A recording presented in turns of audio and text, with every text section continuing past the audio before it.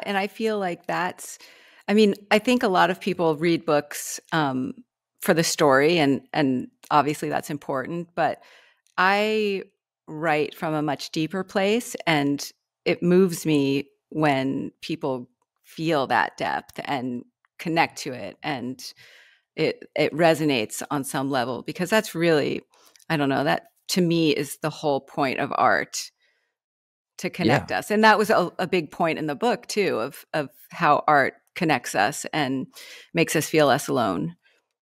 very much so.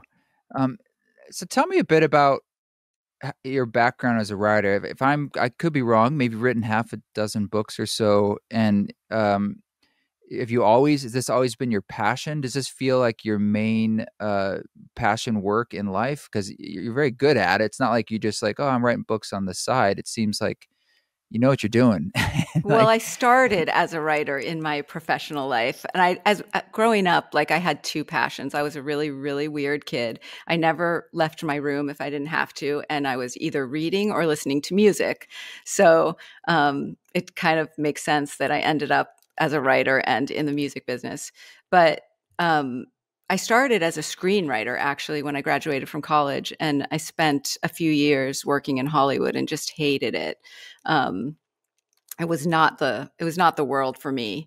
So I started writing novels just kind of as an exercise. I was being hired to write screenplays, but just hating it, and started writing what ended up being my first novel after Jeff Buckley died, because I was a huge Jeff Buckley fan, and I was really heartbroken after he died.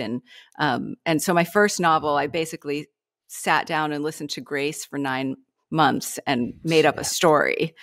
Um, and so that's kind of the way I work. Honestly, it's like some sort of musical piece usually gets inside of me, and it connects with something in my life that I have a question about, and it turns into a book. And I've written 3 novels that have been published, and one graphic novel that I wrote the text to. But I wouldn't say that I'm super prolific, because I also have this thing where there's so much I love to do in life. And when I'm writing, yeah, I'm not doing anything but writing.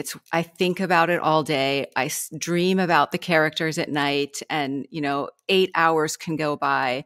And at the end of the day, Scott's like, okay, you need to eat. You need to turn off your computer. Like, it's that kind of thing. So I yeah. take big breaks between books because I want to have a life. And I'm going to start one probably this summer, and we'll see how that goes.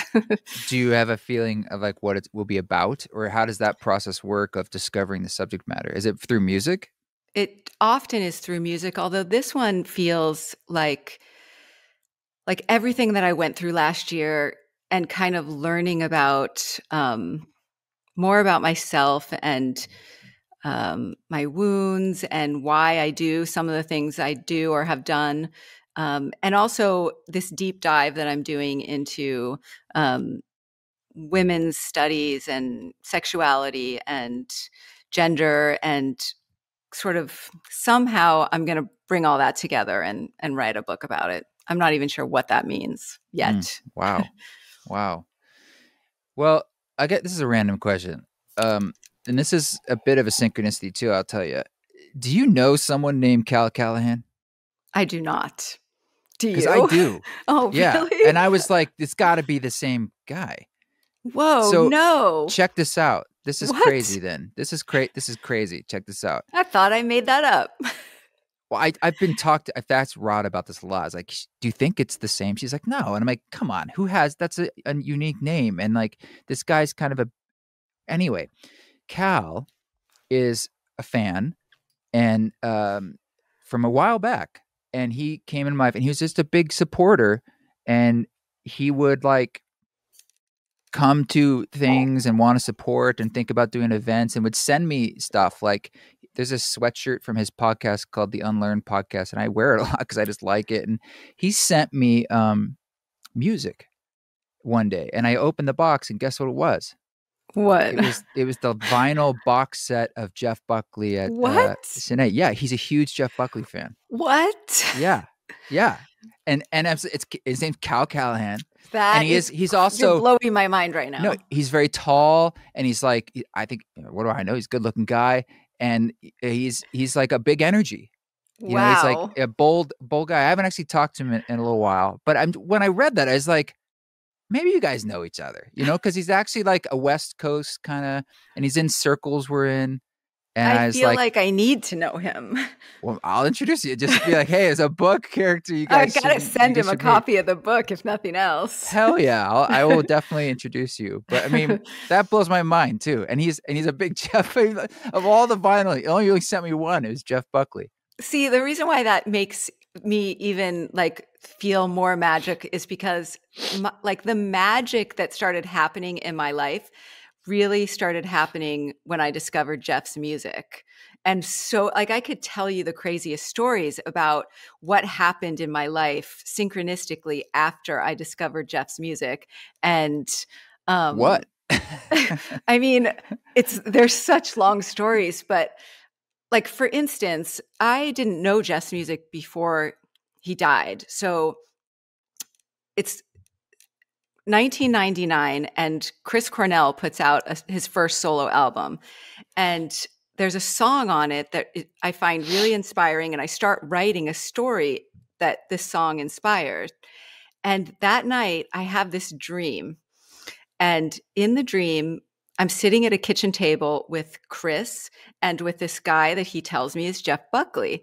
And they can't talk to each other because Jeff's dead and Chris is alive, but somehow I can hear them both. And so Chris is saying to me in the dream, can you tell Jeff blah, blah, blah, blah, blah? And I'd look at Jeff and say, Chris says blah, blah, blah. And Jeff would tell me something and say, can you tell? And so it was Wow. just the most craziest dream. So the next morning I bought the Grace CD because I was like, I don't know what this Jeff Buckley person's all about, but I need to listen to his record. And Scott and I were flying to Italy that day to find a place to get married. So we're on the plane to Milan or somewhere.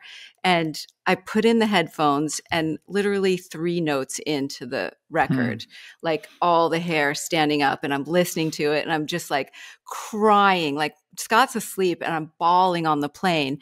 And he wakes up and I'm at Lover You Should Have Come Over at this point, which is my Great. One of the second greatest favorite ever song made. Yeah. ever. Yeah. And I'm just bawling and he's like, what's the matter? What's the matter? And I just give him the headphones and I'm like, you have to listen to this song. And from that moment on, all kinds of magical things started happening in my life. And here we are. And so thanks, Jeff. Wow. Wow.